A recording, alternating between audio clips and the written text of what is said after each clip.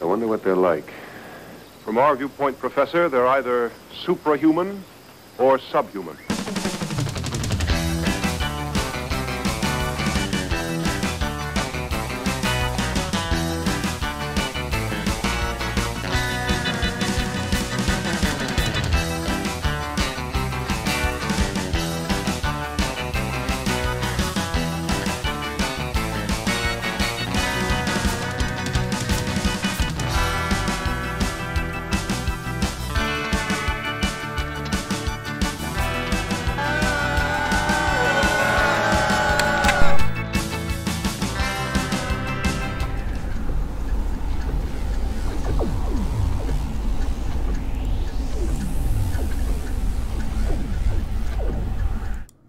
Hello out there in the Twitchiverse and YouTubeverse, respectively.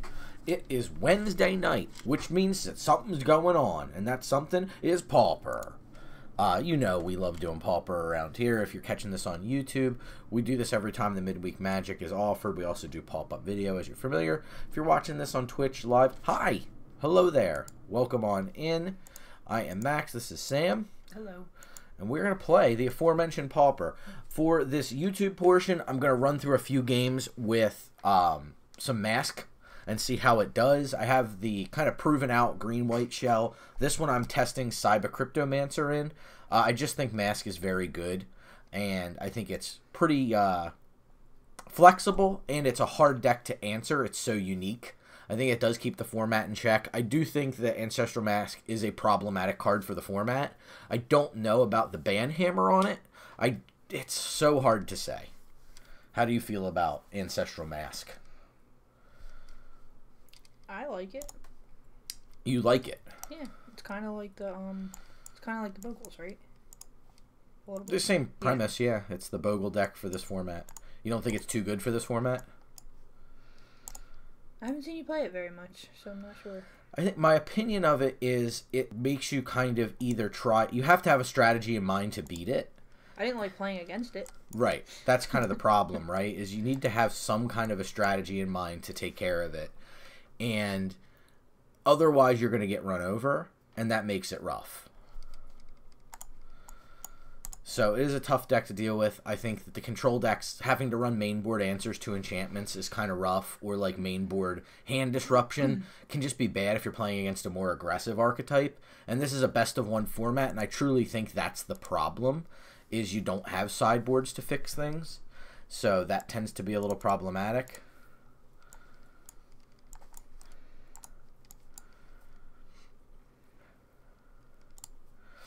So next turn we'll probably Heliod's Pilgrim, unless we natural an Ancestral Mask or something, or a setup-y piece.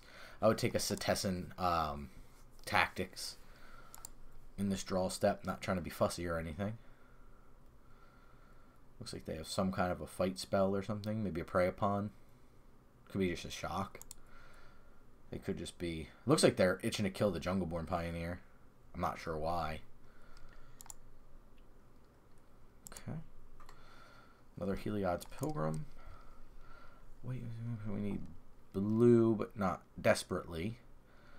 But we'll name blue. So that just gives us pretty much every color we could possibly need. We'll go ahead and Heliod's Pilgrim, I believe. I think that's probably better than Commune with Spirits into Talons of Wildwood. I think it's just a more direct path to victory. Opponent's not holding up a counter spell here. Spell Pierce doesn't get Heliod's Pilgrim. There's no 1-mana answer to creatures in the format. We have 1-2 enchantments out right now, so I think the Mask is just the grab. I don't think we need to beat around the bush about that.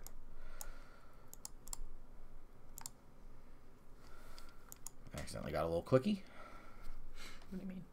Huh? What do you mean? I was like over-clicking the auto pass button. Oh. So I was like, auto pass, un-auto pass. But I don't know if... like red-green Jewel Thief's gonna exactly do it against us. Fine taking the hit here. I just want to be able to pad myself out from an Edict effect. Not that I really think they're gonna run one here. Our bigger concern is Artifact or Enchantment hate. So we do need to be aware of that. Cryptomancer doesn't save us from that. Okay. There's the aforementioned Cryptomancer. I'm going to lead on Commune with Spirits just because I have the mana for Mask. And again, I don't think they're running counters. They may surprise me. You never know what an opponent might be up to. We'll take the Unbridled Growth.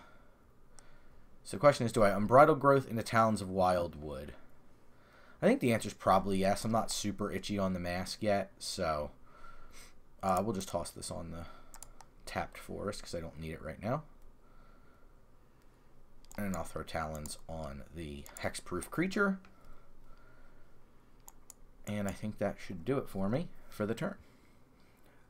They cannot affect this play based on the colors we've seen. So I see no reason not to do it.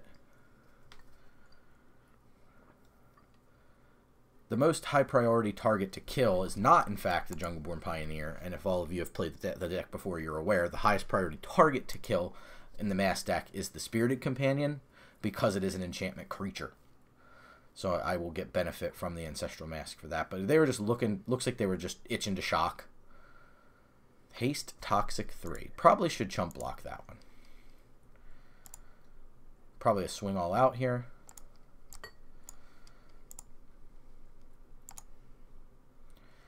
Okay, drum on us for 11. It's our turn. So we are in a bit of a pickle. We do have to worry a little bit about getting hit. Can they kill us? It's 10. They can very easily kill us. We can block the 4. We take 6, 7, 8, 9, 10, 11. If they play another haster, we block, we take 10. If they play haste plus shock, we're dead. So we do have to be cognizant of that. So should I get something else in that for that reason? Like I could Heliod's Pilgrim for something. I still think we're bottlenecked on mana. So I think we do just kind of have to jam here. The question is, do I swing? Do I have Vigilance? I have Trample and Hexproof. I guess no attacks. We need something. Squire's Devotion off the top would be ideal, but that's the biggest problem I've had with this deck at the moment is just the mana choke point. That's been my biggest issue. It's just I'm so choked on mana fairly consistently. And it looks like they're probably itching to kill Spirited Companion so they can get in for 6. Knock me down to 5. At that point, I just have to go like Setessan Training into hope I top deck something. Because that'll knock me down to an 8-8, put me back to a 10, 11, 10 trample. Okay. I think we can leave the Companion, and we just block the Atrocity. They can pump this a few times, and they could kill the Merfolk. But that's a lot of pumping. I think they'd be better served trying to pump one of the unblocked creatures. Yeah, Rimrock Knight, you got it. So we're taking 8 at the moment. Okay. So Rimrock Knight won't do it. They're going to play Aether Chaser, a goodie. Not very good here, but a good card. Our turn. Now the question becomes, do I sack Unbridled Growth to draw a card? I don't think I can afford to. Alright, Commune with Spirits I will definitely do, because that could get me a Squire's Devotion, in which case I think I can just win here. Okay, or a Mask. Can I win off Mask? So that would give me 1, 2, 3, 4, 5. 1, 2, 3, 4, 5, 6. They have 4 toughness. Ugh, it's a dicey one, but I don't think we're going to do better. 22. And they can block 4 of it. They do need to block all 4 of it.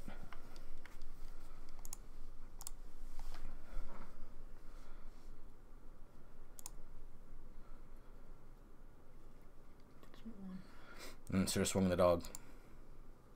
Quick Mass would have got me there. So if we lose, that's on me. GG's. Yep, as 100% a punt. Make sure you count that if you say it. I didn't. I have you here for a reason. I didn't count it until it was too late. Yeah, you gotta be on top of it. You're here for a reason. You're just as I was guilty starting as to me. calculate it. I was like, they could block 4 of it. Yeah, I just didn't think about I didn't think about winning in the face of not losing, and that's definitely a common mistake to make. So, important lesson there. Lesson learned. We'll do our maths. Maths for blockers. Huh? Maths for blockers. I'm just kidding. Well, I'm just saying what you always say. they go first. I think Commune's going to help us out here, fix our mana. We need to find a creature. So this hand's asking us to do a lot. Opponent goes first, so we get an extra card in here. I'm willing to see what this can do. I mean, that's really the goal here, right, is to test things out. What's new, what's good, what's interesting. So far, this deck hasn't blown me away. I thought Siaba Crypto would be a lot better, but it perhaps has what it could have done. And one thing I've been considering is that perhaps it changes the shell of the deck, and now this is more like an aggro control deck. All of these cards are good. I think land is probably the most important one we can grab. Spirit Companion helps, but we can't cast it in our current hand, so I think we just want land so we can get Jungleborn Pioneer down. Looks like we're against White Weenie. It could be like a life gain style deck. It could just be a White Weenie style aggressive deck. Could also be like a green-white hexproof deck that's playing Hawk plus pump spells. The one negative to this deck is it is very susceptible to removal. Good news for our opponent is we're not playing any, because we're focused pretty much entirely on the combo. So, I mean, it's definitely a question of, do I make some trims in order to play some more tempo-y kind of stuff? It's an option. I definitely think, like, Meeting of Minds is an interesting prospect in a deck like this. I think we're going to lose because we can't get on the ground quick enough. Okay. We have to be very careful with Ancestral Mask because it also counts your enchantments. So we have to be careful about that. Problem is the lifelink's going to be tricky to beat. So they're probably going to grab another mask, I wager.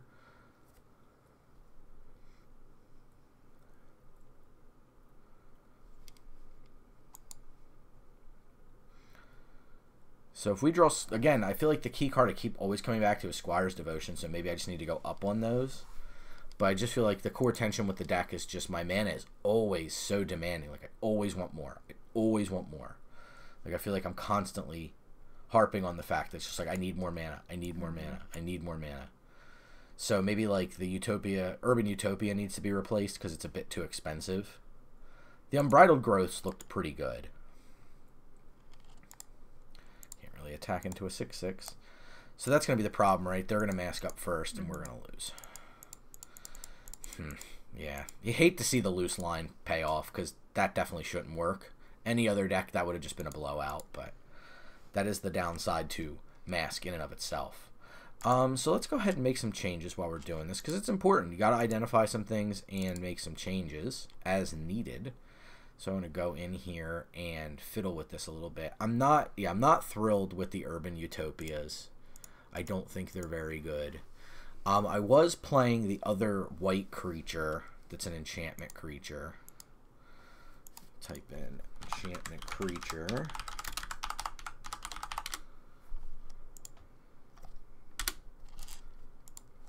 Okay, Arena's clunking. I guess I won't search with just that context. Here he is. Transcendent Envoy. I like that he flies. The flying is nice, and the auras costing 1 less is like a mana accelerant. So that's a really helpful piece of business. I think the Jade Guardian just needs to come out. I think that we probably...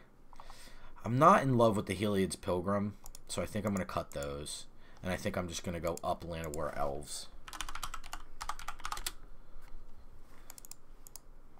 I think that's the direction I want to take it. I maybe could cut a... So I need to go up probably a white source. Come down probably a blue. And because I want to make sure I try to get that mana down as quickly as I can. Maybe I come down a Heath and up a... Or maybe I keep the Heath, go... one Grove. I want the Grove, though. So maybe I go 1 and 1 and I go up a forest because I want to make sure I can hit the green mana on time. Does the Heath or Grove give you blue? It's whatever color you pick. Okay. It can give me everything.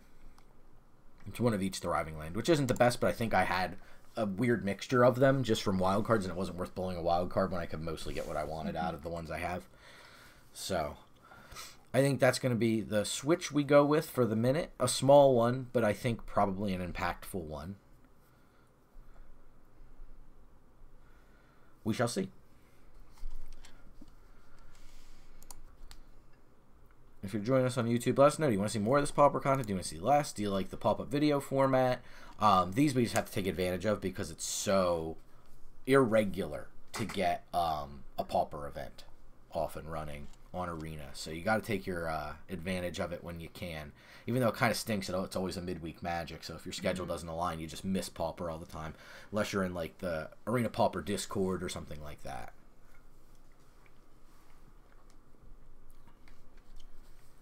Nobody likes Pauper. Nobody else is playing. Nobody else. Everybody else is done. Our friend Artemis Siege isn't even playing. Could get that pair up. Here we go. Is this an actual match or is it going to draw out? Draw out. So some kind of a matchmaking error.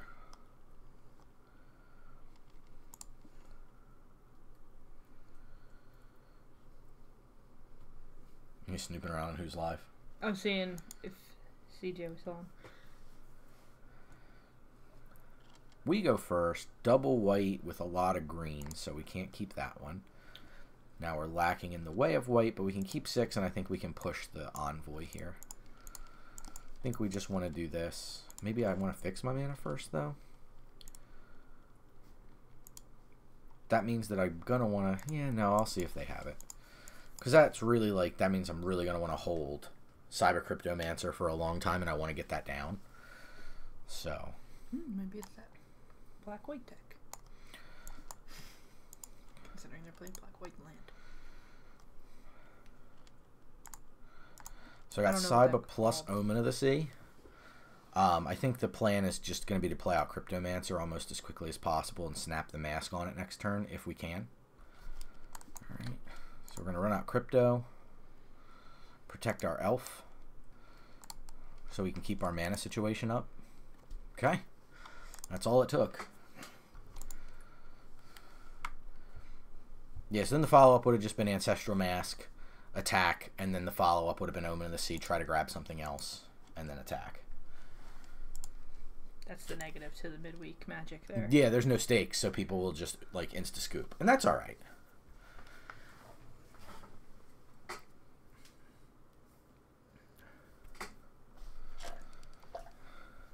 Let's see if this change can be a positive one. So far, I think just the presence of the Llanowar Elves speeding up the mana situation, it's pivotal. Like the more I play it, the more I am under the steadfast belief that it is pivotal to have the fast mana that the Llanowar Elf provides for sure.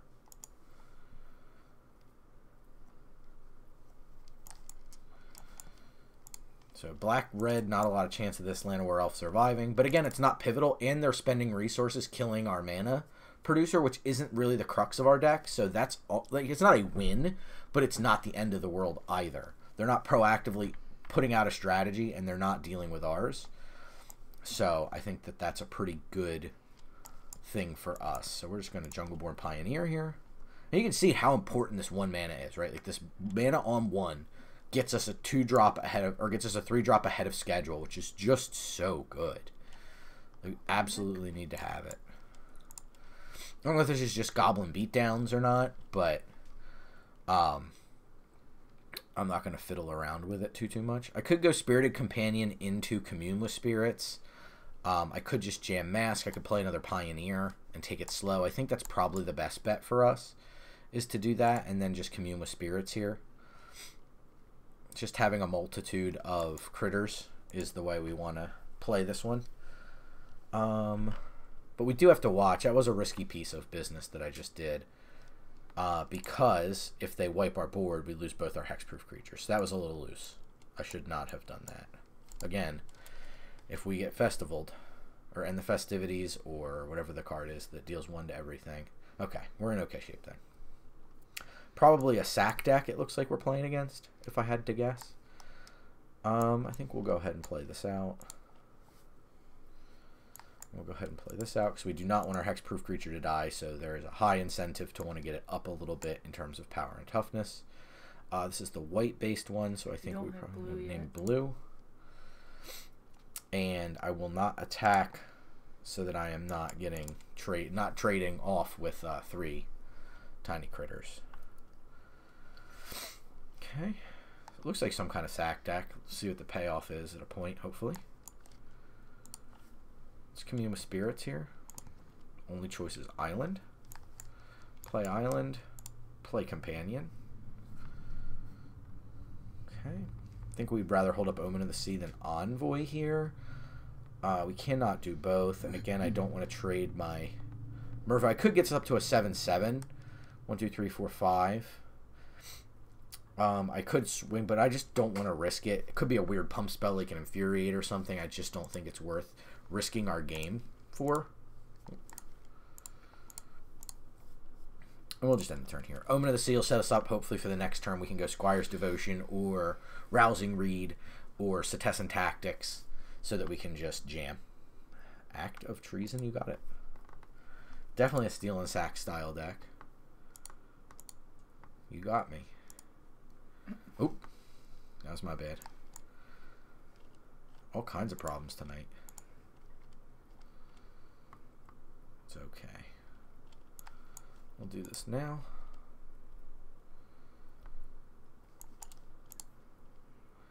You guys see also the power of the Envoy here too, right? Is now I'm going to be able to do all this for so little in the way of mana output.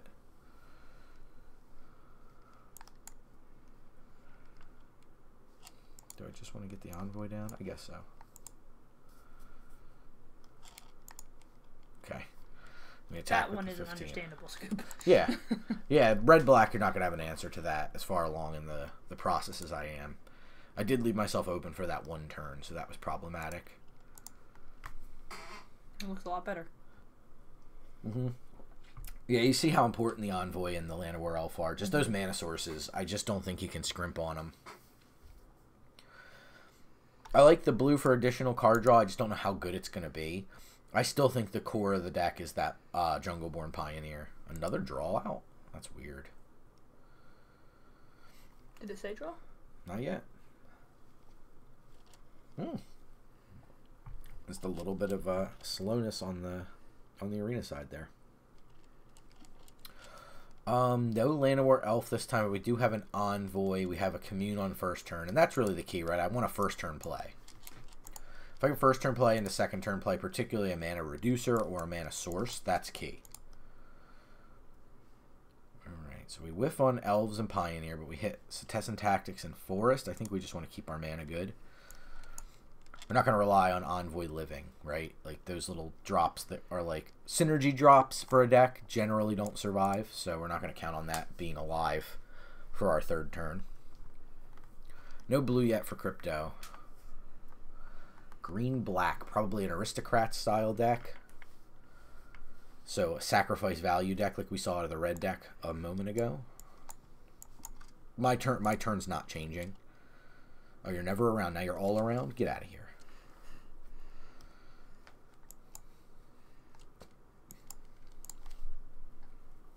Definitely holding some interaction here.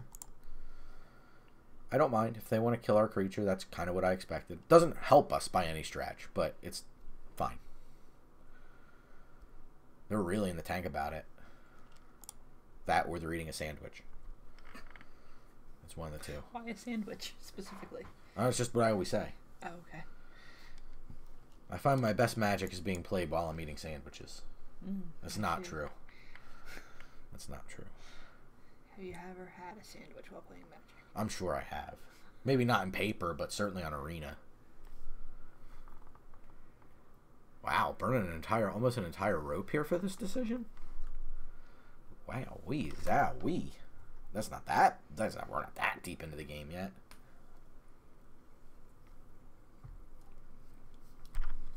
I think that their line's the right one if they're just holding up removal. Wait until I do something sketchy to try to blow me out. If they were Colby Mac and Cheese, oh, wow. I think I would agree with that. Yeah, I can't argue with your mac and cheese theory here. So we're suspecting they're on removal. They're presenting 0 pressure, so I'm just going to chill. Try to attack them and see if that's enough to provoke them using some kind of removal. Arctic the Dragon, thanks again for popping in the chat there. Appreciate it. Hope you're doing well.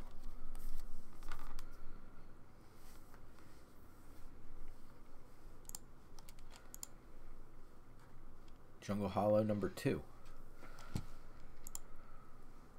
Kind of just waiting for opponent. Like, the idea would be, is like, I was going to say tap out for something. That was actually tapping out for nothing. They did literally nothing with that. That's pretty crazy. Okay. I was like, I'm not really sure how to proceed here. I don't think I want to commit. Pretty good. Doing good. I'm playing Pauper. Can't complain. I love me some Pauper. I love the fact that it's on Arena. I think it's a cool format. Even though I am the villain of the format right now, playing the Mask deck. But it's all good. Appreciate the question. But we're going to try some other decks and things. Right now, we're also simultaneously recording a video for YouTube for this deck specifically. So we're kind of putting it through its paces. We made a couple little alterations. I don't know how long you've been hanging. But trying it out a little bit more tweaked towards the more traditional green-white style. I just think Cryptomancer is very, very strong for this deck. A cheap 2-drop that's hexproof seems insane for the curve. A little hard on the mana, but I think it's insane nonetheless. Whew. Was that second time? Wasn't quite that quick from the other player, but very close. But yeah, like you said, Midweek Magic. a lot of people play the high risk, high reward like combo or synergy decks, and then they scoop if they don't have a perfect hand. So they'll just scoop 5 or 6 games till they get the right hand, and then keep, and then blow their opponent out. And that's, I guess, how they have fun. I was gonna say, I don't understand how that's fun. Like, playing the game is I think playing combos, fun. yeah, playing combo decks is fun, but the part of the tension is, can you get the combo together? Yeah, not despite what your are you opponent. just getting it in your opening hand. Yeah, do you want to just cheese your opponent out? This one I think is a mulligan. This is a little bit better. Keep 6, put back Setessan Training number 2, I think. We have no target for it. Well, eventually, but I think that the Omen can dig us a little bit deeper, and that's a little bit more valuable. So we're taking it slow, and that's, again, where this deck tends to suffer a little bit. What in the world does this do? I haven't seen this thing since Streets Limited. Don't tell anybody I was playing Streets Limited once. Wait, well, Omen. What is that? Streets of New Capenna. Oh. I hate Streets of New Capenna. And I did play it when it was around and available. Seed of Hope now? What is this deck we're playing against? I love it. Blighted Burgeoning? What is going on? Holy cow, this is exciting. Good call. Well, this time hopefully they don't act a treason my stuff. But they're going to be all 5 colors, so who knows what they're up to. I mean, I definitely don't think we argue with this. Maybe not the Unbridled Growth, but certainly the Mask. That's just going to win us a late game, potentially. Okay, Talons is fine. Just going to Jungleborn Pioneer here. Make our critter hesitant to block. Double Strike, huh? I think they tap out for Blighted Burgeoning here if they're a 5-color deck. Backup Agent. Okay. So they have a 2/3. Well, they're going to hit me because I'm not going to block it. Because of the Blighted Burgeoning, I'm a little concerned they're not just strictly green-white. So I believe what my play is going to be is going to cast this Land of War Elf, and then I'm going to not attack, but I'm not going to block, so maybe I get the Pioneer in. It's a little less work I have to do in the long game. If the elves survive, which so far it looks like, again, I'm thinking they want this Blighted Burgeoning, but they could just be like green, white, make them big. There's the Blighted Burgeoning. This lets it tap for any color, right? An additional 1 mana of any color, okay. Oh, faked me out again. I thought it'd be save the mana for the transform. And they value their backup agent enough to not attack with it there. Interesting. You figure that my 2 creatures are a little bit more high value target. So I can Talons. I think the answer is going to be Envoy. I have it floating. Arena.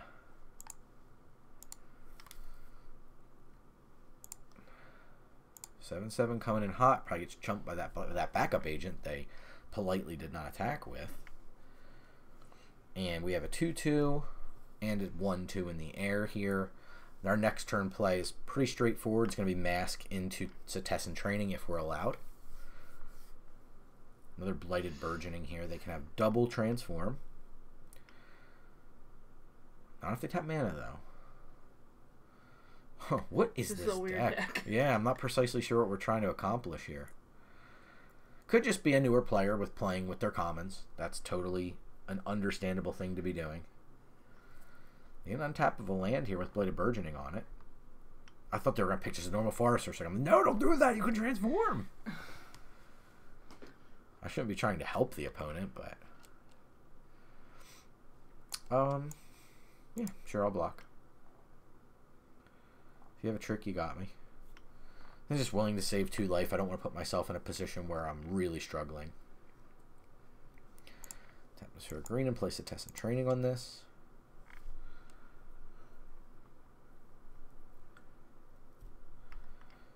So we get a card, give us a little bit more information. I think you need a mask. Oh, we're going to mask for sure.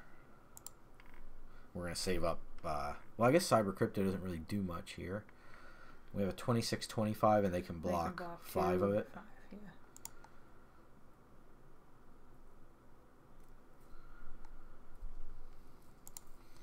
Just showing me that they are in fact tapped out. Is this a reach? No. Whenever it's a tree, I look.